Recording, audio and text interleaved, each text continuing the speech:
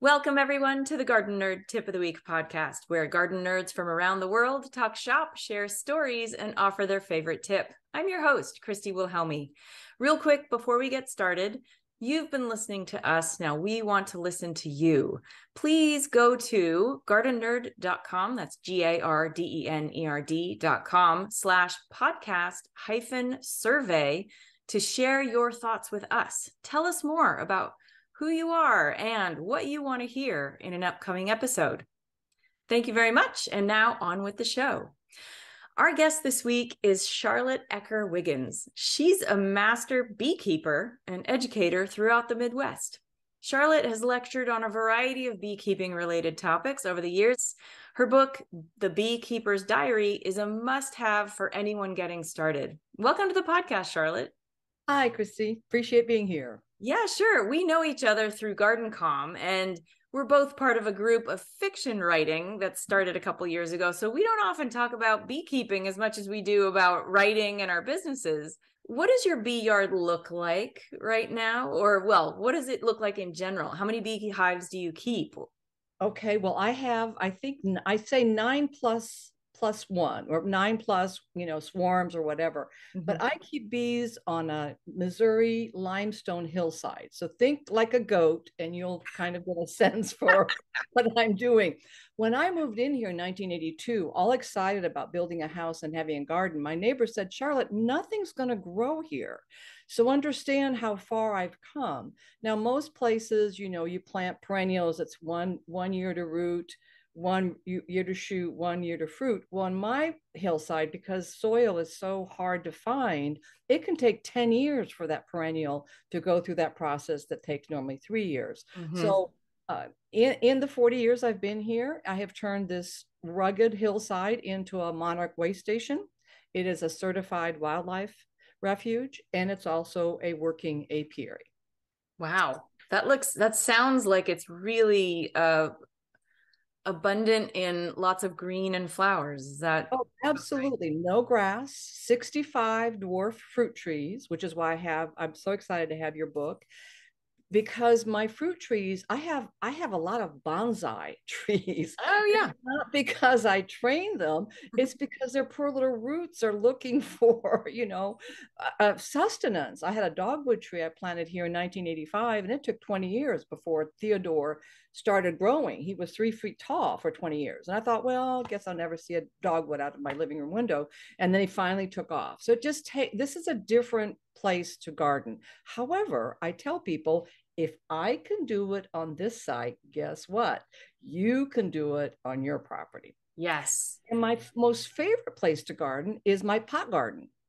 Years ago, when I was traveling, I mix my vegetables and fruits in my garden anyway, but I couldn't train the lady who was helping me with watering the plants that were in the actual soil. So I started a series of pots on my deck. I still do that to this day. I have fresh herbs inside now, rosemary, parsley. I have 2 tomato trees. I always bring tomato trees inside, so I have fresh tomatoes over winter. They have a south and a west facing window, so they obviously have the sun requirements that they need. But I cannot live without living green things around me. So the garden is both outside in the growing season, which for us is March through about October. And then I have more plants growing inside over the winter. Yeah, and you had mentioned the last time we talked that you had snow on the ground already.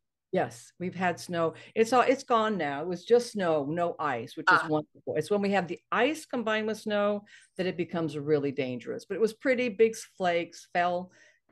2 hours later, it was gone. I like that. Got it. So here in Southern California, we don't batten down our beehives for winter. In fact, that's kind of the busy season for them because that's our flowering time for most of winter and into spring. So what does it look like for you to batten down your hives for the winter? So we start in August. We start looking at what the bee numbers are. We monitor for varroa mites, that little tick-like bug that takes out the immune system of the bees. And if we have to do something about that, the height of the varroa mites are in August. The bee numbers are starting to go down for winter, but the varroa mite numbers keep going up. So that August is a pretty critical time. That's also the time when the bees change from summer bees, which only live from 6 to 8 weeks, to winter bees.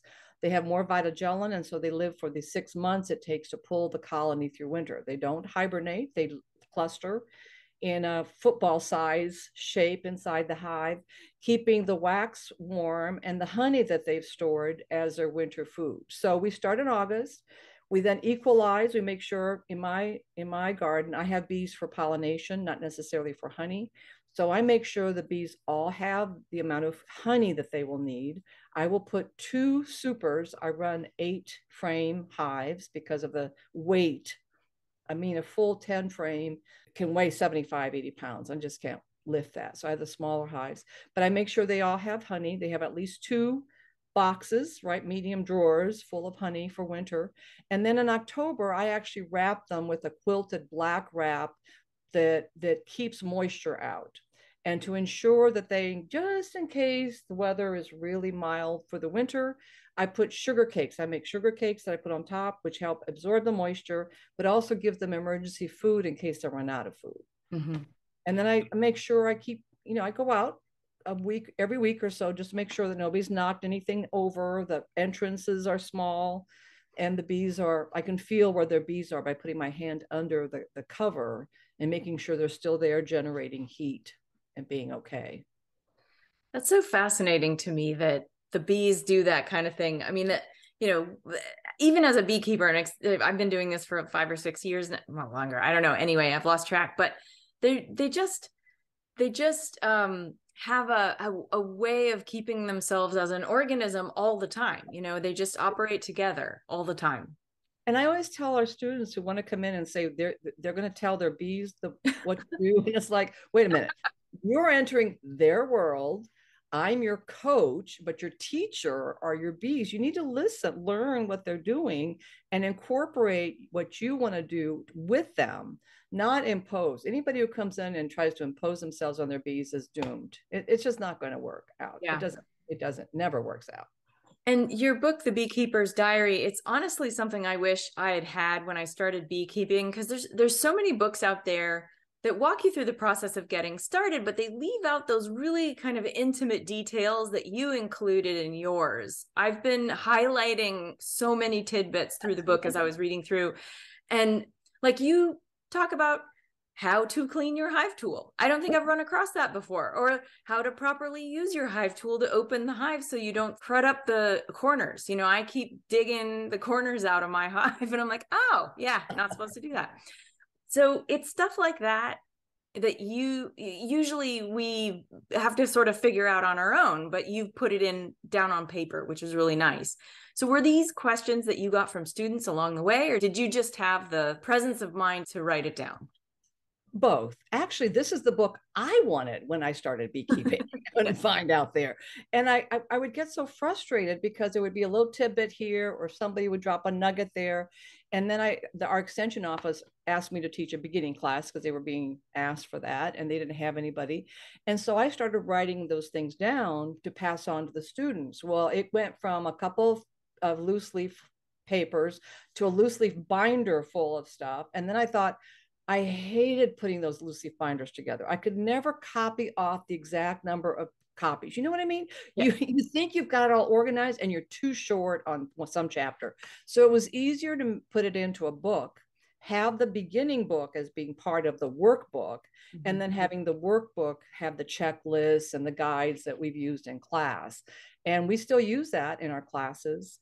Just got it certified by the Great Plains Master Beekeeping Program as a scientifically based best management practices. So you don't just have to take my word for it. It really is. I think I read 62 beginning beekeeping books. Wow. Just to get a sense of what was out there and what information was there. And there were excellent books. First Lessons in Beekeeping, absolutely classic.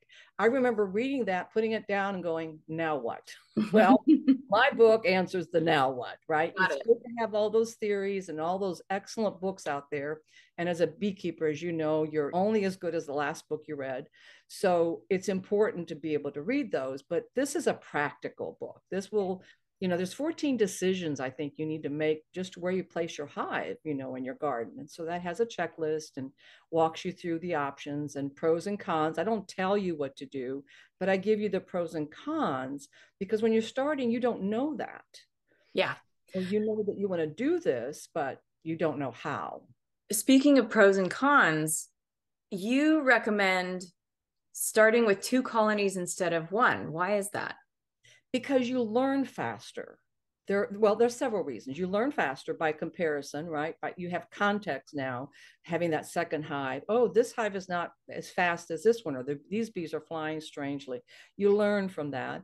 If one hive is weaker than the other, you can borrow from the stronger hive and help shore up your weaker hive. I mean, beekeeping is an investment. I always tell people $700 in a freezer. That's what's going to take you to get started. And the freezer part is not to be funny, but these days you need a freezer to put your frames in to store them from small hive beetle larvae, from all sorts of things. So the freezer becomes a really important tool. And if you're a family and you're all of a sudden you're sticking bugs and dead bugs and frames in your freezer, your family may leave you. So I just say invest in that freezer early on. You can find some at yard sales. We're not talking about a fancy freezer, but just one with enough space that your frames can fit in. So that's why I say start with 2 if you can. And now, if you can't, I also am a big believer in the Bee Buddy system. And that is, when you're going through our classes, we try to match you up with somebody else that lives close to you, so that if each one of you buys 1 colony, you go visit each other's colony and by comparison, learn. And then if one of you has a problem with your colony, you can borrow from your bee buddy and vice versa. Because beekeeping to me is really, it's not a solitary sport at all. You're going to be successful because other beekeepers are helping and sharing. That's so smart. And I did use my I call it the kind of freezer you can bury the body in. You can hide the body in. It's one of those. It's a half size. It's not a full size. So a small person. But anyway, I digress.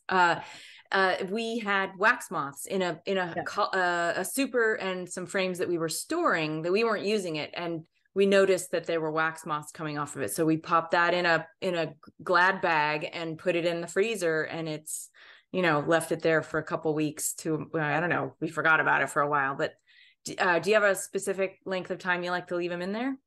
Well, at least 2 days, Yeah. depending on what you've got. But I always say just at least 48 hours or Yeah. 70 is better. And if you're getting for a couple of weeks, you're not hurting them. Yeah. Kind of the same with seed saving. I tell people to put their seeds in the freezer for 3 days to kill off, or beans, if they're harvesting dry beans, put those in the freezer for 3 days to kill off any weevils that might be in there. Okay, so I have a question, and this is totally personal, and maybe no one else is doing this, but my hive is all medium supers, top to bottom. But no one ever, it was like, yeah, you can use mediums because they're lighter. But no one ever told me that 3 mediums equal 2 deeps, like you mentioned in the book. Is this common knowledge, or did you figure that out? Well, I don't know how common it is, but if you think about it, it's the space, right? How much space they need, the bees need in the brood box, basically their house. And so the dimensions, I'm just generalizing here about dimensions, but if you only have deeps, use 2 deeps to make the brood box, that bee house. If you have mediums, you can do a deep and a medium. Mm-hmm. Or in my case, because I also have all mediums, I run mostly all mediums, 3 mediums. They equal the space that the bees need for their home. And then you need to be adding space, right, when their numbers are growing. And people tend to stick a box on top and call that good. And I'm going, no, the space needs to be in the bee space, right? Their bee home. So it needs to be over those 3 or the 2, or wherever you have the brood nest, right? The brood box, the 3 boxes, 2 boxes. That's where you add space. You don't add space on top, because the next couple boxes are honey boxes, right? They're putting extra food in there. So you don't put it on top, you put it over where the nest is. Okay. Mm-hmm. Just like this one, there's so many really nifty tips in here, like how to use hairpins to hold wax foundation in place. You even talk about using a magnet in an unexpected way. Can you share that? I thought that was so great. Oh, are you talking about the magnet in your pocket? Yes. To slap your hive tool on. Do you know how many hive tools I've lost over the years? They don't grow, by the way, when you plant them in your garden. But that way, you can find it because it will stick to that magnet in your pocket and you won't lose as many. It's so smart because I told my husband and he's like, that's such a great idea. He's like, but you have pockets. I'm like, yeah, but then they get all sticky and weird inside. Yeah, exactly. It's so smart. And now you have another trick that you talk about. Again, I didn't know about this, so maybe it's common knowledge and I just haven't read the right book. But you talked about using a 1-to-1 sugar syrup to get bees to take to empty frames. I'd never heard of that before. Yes, yes. Because you think about 1-to-1 is very similar to flower nectar. Mm-hmm. Flower nectars vary in how sweet they are, when they're produced, and whatever, but it's a very similar type of sweet product, carbohydrates for bees. And if they are not in the right time, right, they don't have the right temperatures, the nature outside is not producing the nectar, which activates their wax producing glands, you can put the sugar water on that empty frame and they will think that they're bringing nectar in, and that will activate their wax producing glands and they'll start putting wax on the foundation. So you're talking about putting it basically in a spray ball and just kind of Yeah. spraying the spraying hive. Yeah. And do you do that in just the frames that you want honey in, or do you do that on brood frames too? I want wherever I want wax. Wax is more valuable than the honey. And so I take very good care of my wax frames because of that. It takes 8 pounds of honey to make a pound of wax. And so wherever I want wax, I will use the spray. That is so clever. I feel like such a newbie talking to you, even though I'm like, I've been doing this for a while, but I honestly fall into a little bit into the category of bee haver, because we don't really go in and inspect brood and look for the queen very often. I don't know if we ever do, but because that's kind of their space and they've sealed it up, we don't want to mess it up for them. So that's kind of my take on things. But as we're looking for hive beetles and checking for, distorted wings or anything like that might indicate varroa mites. But what's your take on, that approach rather than getting in there and really working the hive? Well, I don't believe in working the hive because you're disturbing the way they've got the hive set up, but I do believe in monitoring the hive. So I monitor mine every month for varroa, and I monitor the brood nest. I don't look for the queen. As long as I see eggs, I know she's laying, but I monitor for space. As long as she has room to lay, then I know she's okay. It's when she starts running out of room that you then prompt them to pack up their suitcases and swarm, right? So I go in there and during our swarm season, which here is, it can be anywhere from March to July. I will check them maybe every 10 days, 7 to 10 days, depending on how the nectar flow is going, because they can fill up a super in a week on a good nectar flow. So I want to make sure, I don't worry so much about how much honey they've got, but I make sure that those bottom 3 or 2 boxes where their queen is and she's laying eggs, she has room to lay. That to me is the critical part. So I probably would do a little more than you do, but I would monitor that brood nest. I wouldn't worry about finding the queen. If you can see the eggs, she's laying. Right. And you need to monitor for varroa to make sure that you catch them early. They just changed the recommendation for varroa treatment. It used to be every one varroa per 100 bees, or three varroa per. Now they're saying you have 1 per 100 bees. You need to do something. Okay. And I do not use chemicals in my hives. I have used oxalic acid, which is a natural compound, and I've used formic, which is another natural. But I will do the things that help keep the hive safe. I have hygienic queens, varroa sensitive queens that I buy to make sure that they are taking care of it themselves. I will remove drone brood in April. The poor little guys, I love drone bees, but that's where varroa like, because they've got space. The drone broods are the big, drones are the biggest. Yeah, and they don't do anything. Well, they sit around, watching TV and drinking beer and mating with the queen. Right. They have 50% of the genetics of the colony, which are important. But if I don't need drones, I will remove the drone frames, put them in the freezer, and then bring them out, let the bees clean them up, because that's where the varroa are growing, right? They're hatching inside the drone brood. I'll keep my colonies small. I really don't want to have humongous colonies because that just encourages varroa and it's hard to manage. And then if I do need to do something, I'll do something like a formic acid strip or oxalic acid because I don't want to use Apivar or those more artificial chemicals. I just don't believe in that. And I don't use chemicals in my garden, never have. So I'm not going to add chemicals to my bees. Now I'm going to ask you a question. And if you don't know the answer to this, you can say so, but it's the thing that kind of boggles my mind is that how can drones be born without a father? I know, isn't that hilarious? I don't understand. My brain can't wrap around it.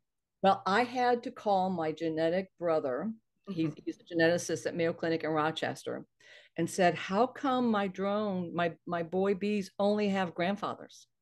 And he said, "Well," and he goes into this thing. To this day, I don't know the answer, but I know who to ask if you really want to know. So, because it's for people who aren't familiar with this, listeners, drones are eggs laid by the queen that have not been fertilized. And I'm like, how does that even happen? I don't even understand that. So it's sort of a mystery to me. And the genetic explanation is out there. I just can't retain it enough to summarize.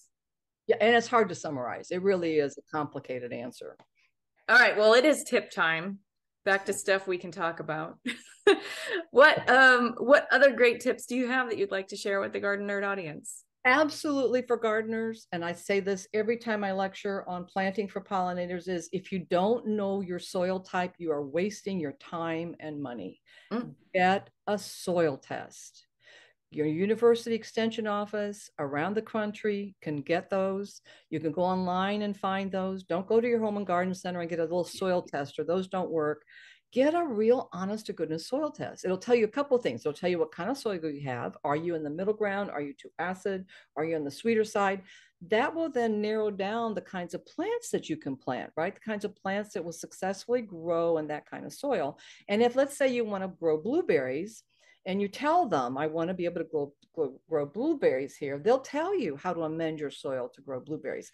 I do a soil test every 3 years because as I said, I don't have grass. I let nature deliver the leaves. I'm actually hauling leaves from our recycling center back here to make sure some of my favorite flower beds are nicely covered for winter. Seriously, nature's providing all of that. Why are we making it more difficult, right? Just embrace that and then just monitor it to make sure that you're not getting too acid, right? Depending on what you want to grow. And I also am a big native planter. I have beautiful Eastern red buds, which are native to across North America.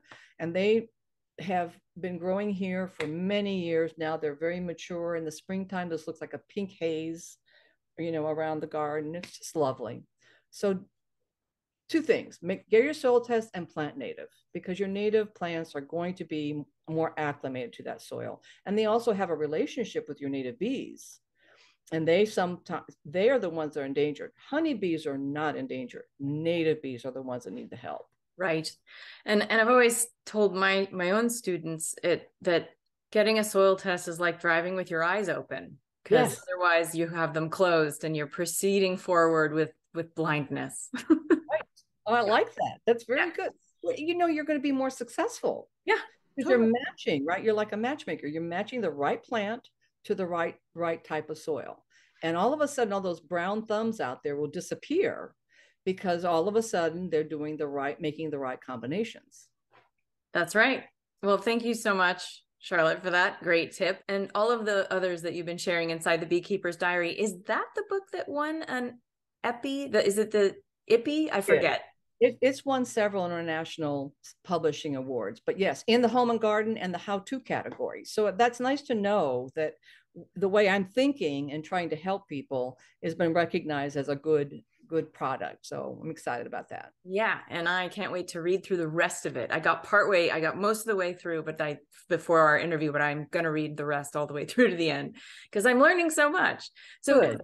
Thank you so much. And how do people find you? Where's the best way for them to find you? Well, of course, I'm on most bookstores have it available, but I have Bluebird Gardens as my gift company, and you'll get an autographed copy by going to bluebirdgardens.com.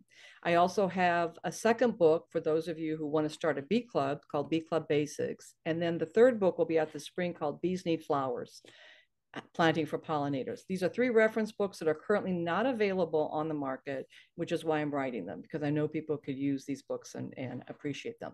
So Amazon has them as an ebook. For those of you who like ebooks, they have them for an ebook on both books. And those are $24.95. And then the print books are $34.95. And are you on social media anywhere? I am. I'm on Instagram, Facebook, not sure about Twitter. Bluebird. Charlotte Ekker Wiggins under Instagram, Facebook. Also, I have both an author page and my personal page. Follow the personal page because I post something every day. When I was catching a swarm, I picked up 2 kittens somebody dumped in the county. So James's Nest and his sister Etta, they're hilarious. And so I post an adventure that they have, you know, every Saturday on Catterday. So I want people to learn. You know, I put little tips when I post things, like I just cut some pussy willows down to put them on a flower arrangement on a table. And in a couple of weeks, I'll have flowers that come out. And that's a nice way to have flowers over Thanksgiving. And then if I leave them long enough, they'll root.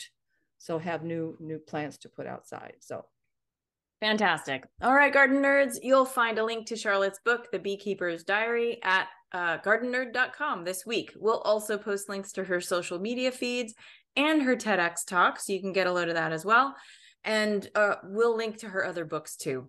That's it for this week. Subscribe to this podcast on Apple Podcast or wherever you listen. Visit us for tons of free gardening information at Gardenerd.com. Show your support for this podcast and the other free stuff on Gardenerd by becoming a Patreon subscriber. You'll find us on Instagram and Twitter under Gardenerd1, on Facebook as Gardenerd.com, and of course, our Gardenerd YouTube channel. Happy gardening.